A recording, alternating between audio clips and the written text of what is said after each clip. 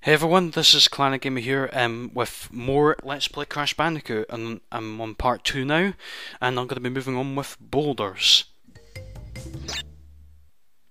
Now, basically, Boulders is, well, very easy. I mean, I think anyway. Basically, it's sort of like Indiana Jones in my opinion, like where you're outrunning the boulder. There's like different level types. And run! Oh my god! First part's easy. You just jump over 2 holes and that's it. The parts do get harder as they go along though. And I don't know why the mask, Aku won't give me any protection against the boulder. If that boulder hits me, I'm dead. Simple as that. Now, if I don't get the gem here, if I somehow die in this level, then I'll get the gem another time. Ooh. That was a bit too close of a call right there. Right, this is the final part.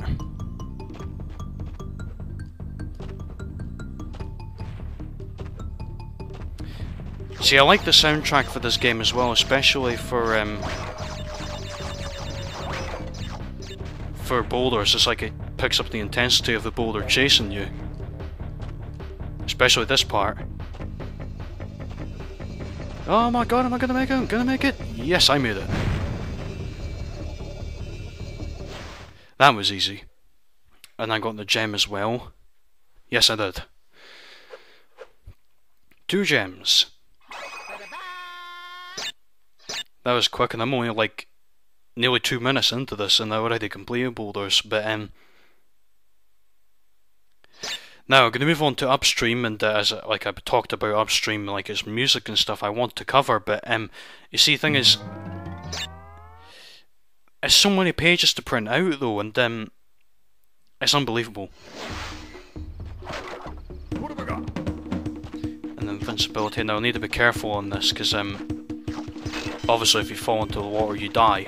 So now, it doesn't matter about the gem in this, because again, this is something I need to come back to anyway, because there's another gem path.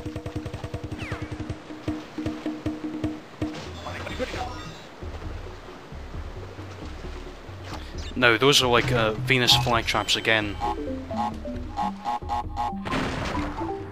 You just need to be quick, and don't stay on that one for too long, otherwise it'll eat you. Now, there is another type of Venus flytrap in this level, and you'll see it soon when I make my way up there.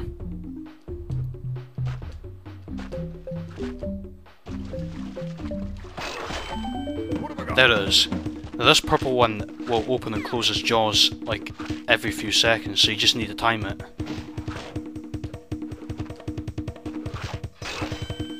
And there's a bonus round. Now, I remember playing this last time without commentary and I died on this bonus round. Hopefully that doesn't happen.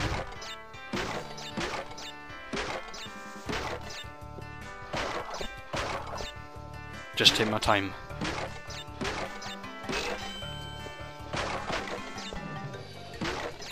Just want to get every box. They're not necessary for the level, I just want to collect every box I can just to make sure for lives and stuff, because I'll be needing them.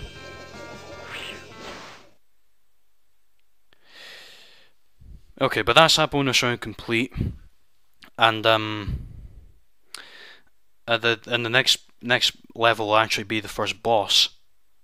You'll find out what that is. I mean, if you've watched my playthrough already, you'll already know what it is. But for those who haven't watched this, you'll find out what it is. But everyone should know this. But that was a bit closer. I think I nearly mucked up the timing there. But it doesn't matter, because you need to get like an orange gem in order to continue on in the level. And there's 3 boxes on that path. Although, as you could probably see on one of the waterfall sections, there was another gem there. And the first boss is Papu Papu. Now, this boss is extremely easy, I think. It's because he's sleeping. And it's like, what? Who's there? Who's there? I demand to know who's there. Who is it? Oh, it's you. Now, basically, when he's swinging his club around and stuff, I could just jump on his head anyway. hardest boss ever. Anyway, I'm going to continue on with this because it's only 5 minutes and I'll carry on to the next level, which is quite long, and it's Rolling Stones. The second Jungle Rollers level, final one actually. You die. Oh, and also, I'm going to be updating my blog as well about music that I've practiced during the holidays and stuff, especially like Brahms' second movement in the Sonata in F minor and the Poulenc's second movement in the Clarinet Sonata.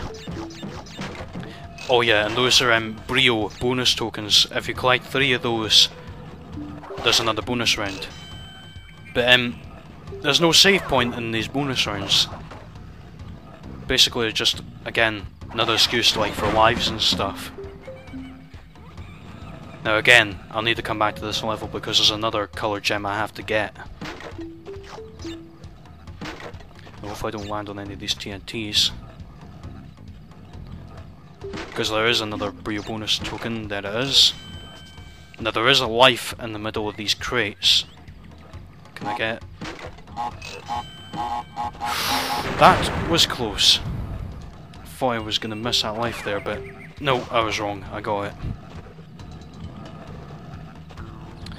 I'll just keep an eye on my commentary again. It seems to be fine. But yeah, the 2 pieces that I'm going to be doing for my first solo performance will be Brahms' second sonata and second movement in the Sonata in F minor, and I'll link those down below for you to check out and listen if you haven't heard it before. But as I go to another bonus round, Tonya bonus round once again. Now keep in mind these bonus rounds for Tonya do get harder as they go along.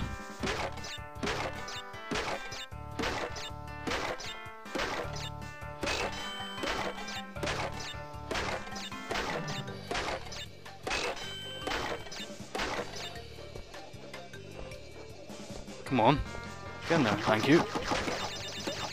Sometimes it's a bit of a tight squeeze to fit in these. Oh, screw it. That'll be fine. It's just avoid wasting time, like, by doing, like, bouncing in between the bouncy boxes. But yeah, if you haven't heard the Brahms Sonata in F minor and the Poulenc Clarinet Sonata, like the second movement Romanza, I'll link those down for you guys like to listen to. But if you have heard it before, then you'll know what I'm talking about when it comes to, like, well, I mean, it's not hard. It's quite hard. It's quite simple to play, really, these movements, but you just have to be careful with specific things. But here's the Brio bonus round. And as you can tell, it's a different background or environment from Tonya's bonus rounds. And there's mine carts. And there's Brio himself, and he's a magician, watch. Boom, he disappears. But there's no save point. It's just basically a bonus round to get more lives, and that's it. But anyway, I think I've got enough time to do one more level. Now, the hog level... yeah, I've spoiled it, but yeah, if you've watched my playthrough, the hog levels I think are quite fun because the music is really good. But at the same time, they can be quite annoying as well because of the controls. Now, this is the first of another hog level that's yet to be found on the next island. So here we go, hopefully I can do this first try, and here we go. Jump over the hole. Again, one more time. Yeah, there we go. Now hopefully I can get all the boxes and don't hit those spiked things. Now basically, why we're riding on the hog is basically because we're fleeing the village. Now if I don't get the gem in this, I'll come back to it. Right, go all the way to the right. Jump on the bongo drum, just to get over the hole. Ah, never mind, I'll come back for it later.